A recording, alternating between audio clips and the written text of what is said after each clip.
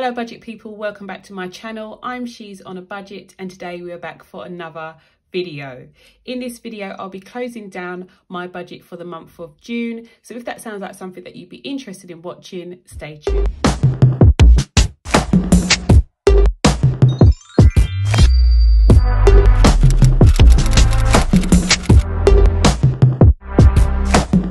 Okay guys, so we are just going to close down our monthly budget. Those of you who have been following me for a while, you may know that I create a monthly budget just to have a monthly overview of all of my expenses and all of my income. But because I receive income also on a weekly basis, I do a weekly budget as well. I do budget quite a lot throughout the month, but I think this is the best way for me. Some people just have one budget and they stick to that throughout the month, but for me, I find it works best doing it this way. So I'm going to close down my overall budget and you'll definitely see the changes between my weekly and my monthly budget.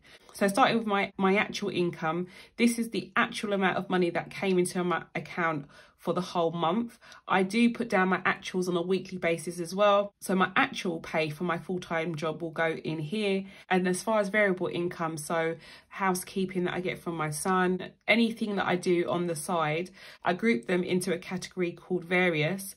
I haven't included my variable income as far as my Etsy shop or tuition, because obviously I'm not tutoring at the moment. I haven't included any of those into various, but these are all other sources of income that I have coming into the house on a monthly basis. So I've added those in as well. And you can see that we were really close to our predicted amounts. We had a slightly higher amount come in for our full-time pay, and we had a higher amount for our various income as well. So taking you down to our expenses. So my fixed expenses, as the title says, they're fixed, so the numbers that I put down were the exact numbers that came out. This can change, and because I track these on a weekly basis as well, if they do change, I do put the actual figure, or I would put the actual figure in that section there as to how much I actually spent. Moving on to variable expenses, obviously these things are variable, so they do vary.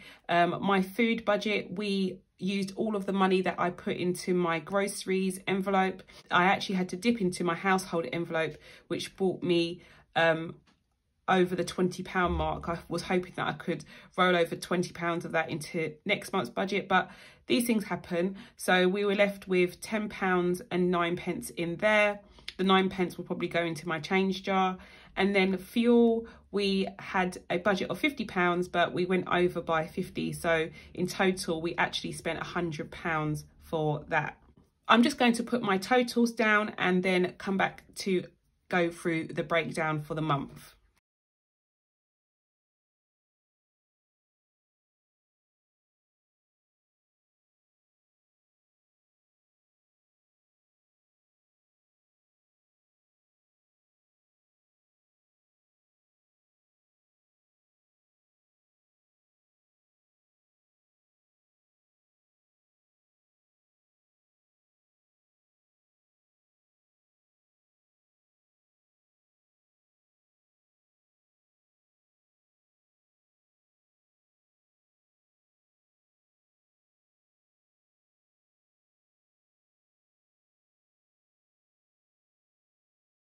Okay, so I've put down all of my totals.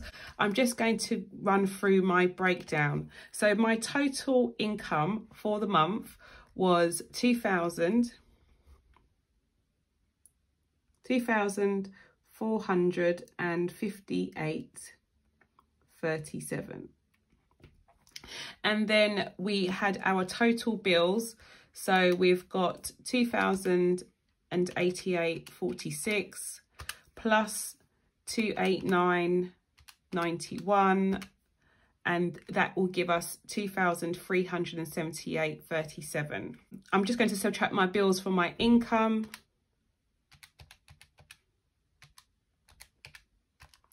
which will give me £80 exactly. Okay guys, so I started to get a bit excited then because I thought I had money left over, which didn't actually make sense, bearing in mind that I actually went over budget with petrol and stuff. So I figured out where I went wrong. So it was my sinking fund amount. So I actually put the extra money that I got from here into my sinking funds a couple of weeks ago. So I hadn't changed the original amount that I had budgeted to put into my sinking funds. So it should make sense now. I probably will move sinking funds into variable expenses next month, just in case I do get any extra money like I did on that week, and then I can obviously amend it as I go forward. It should be a fixed expense. I'm trying to obviously be sensible when it comes to saving and not try and push myself to do things that are unrealistic, but I was able to put some extra money in that week, so I think I'll move it into variable expenses moving forward. So our income is £2,458.37, but our bills came to £2,413.37. So I'm just going to subtract those two.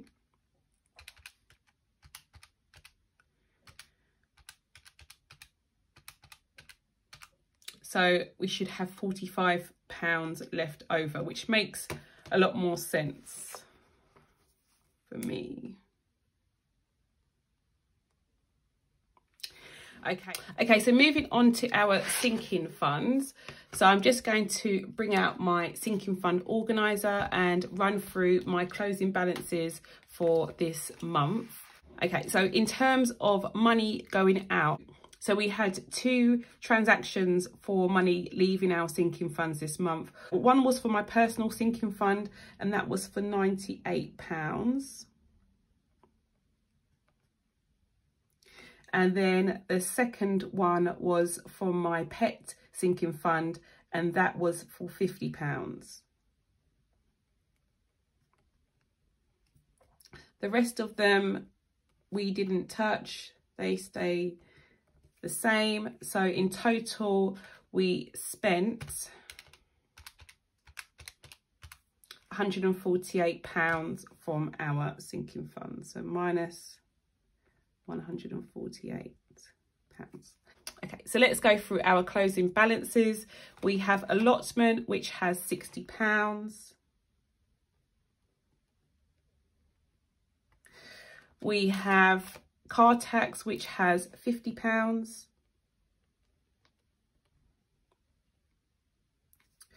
We have car maintenance, which is up to £250 now.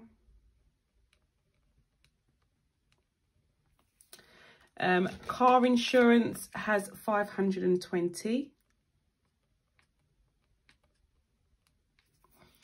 We have our gifts, which has £60.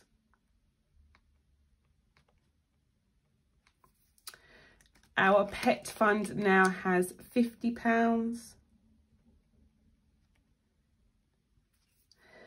And Jada, my eldest daughter, has £100. And then we have Nevaeh, my youngest, who has £160. So one. Okay, and then our personal has £32.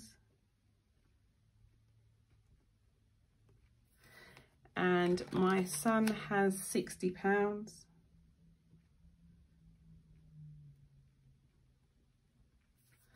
And then my water fund has £80. So we can put our organiser away. Our total closing balance is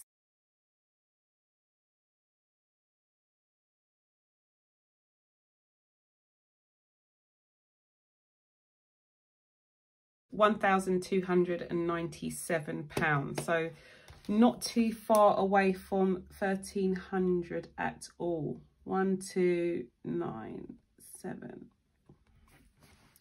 Okay, so that is the end of June. So June has been closed down fully. I hope this video was useful. Please do not forget to hit that subscribe button, ring that notification bell so you are kept up to date with all of my latest videos, and I'll speak to you in the next one. Have a good day.